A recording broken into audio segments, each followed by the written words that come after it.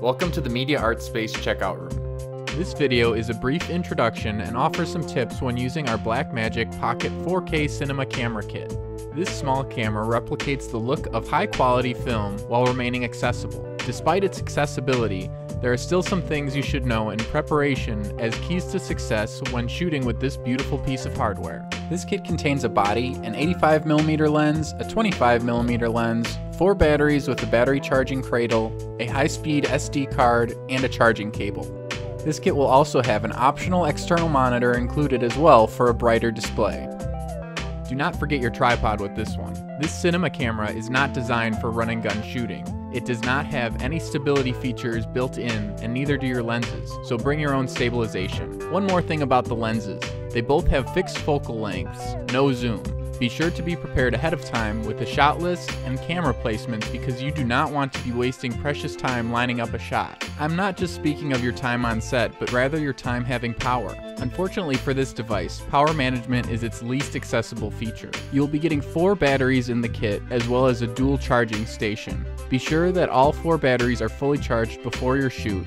Each battery on a full charge should give you about 25 to 45 minutes of power, but they can be rather unpredictable even when you think they are fully charged, so beware and have backups. And it might be your safest bet to keep 2 of the batteries on the charger during the shoot if possible.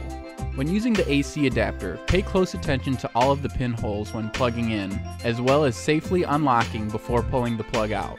Alright, our batteries are charged, we chose our lens, and our SD card is in. Let's boot up. To format your card, just tap the bottom of the screen that shows your inserted card.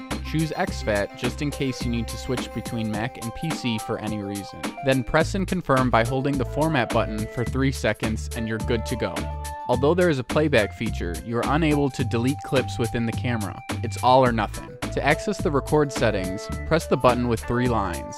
When choosing your codec and quality, be mindful of storage space and where you plan to edit your footage. Your safest bet will be ProRes 422, as it will work on all devices and editing softwares in our labs. Blackmagic RAW can potentially save you some memory space with an 8:1 or 12:1 bitrate, but it will only edit in DaVinci or if a special plugin is installed into Adobe Premiere. Some computers may have this, but there is no guarantee. Image resolution is selected in this menu as well. You can access multiple pages if they are available in each section by pressing the side arrows. Choosing your dynamic range will depend on the level of color correcting you wish to do in post. Video gives you the color baked in, whereas film gives you more control in editing as to how you want the colors to actually appear. Extended video is somewhere in between. On the second page of the setup menu, you'll be able to adjust the function buttons located on the top of the camera. This will allow you to have an easy toggle for features like zebra bars, focus assist, and guidelines. You can also use them to set preset values to some of the camera settings as well. These do not get wiped out with card formatting, so it is possible they will be different every time you check one out.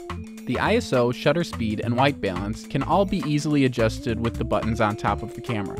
Do not forget to set the white balance for your scenes.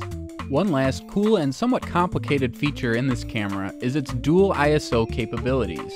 To boil it down to basics, this camera will interpret footage as if it were 2 different cameras depending on which ISO settings you are at. Shooting from 100 to 1000 ISO will process differently than shooting from 1250 and up. The higher ISOs can eliminate grain in low light areas and can also give more control for midtones when paired with a smaller iris or higher shutter speeds. A more detailed explanation can be found in a video from Filmmaker IQ. A link can be found in the details. Now get out there and make some videos. We'll see you in the checkout room.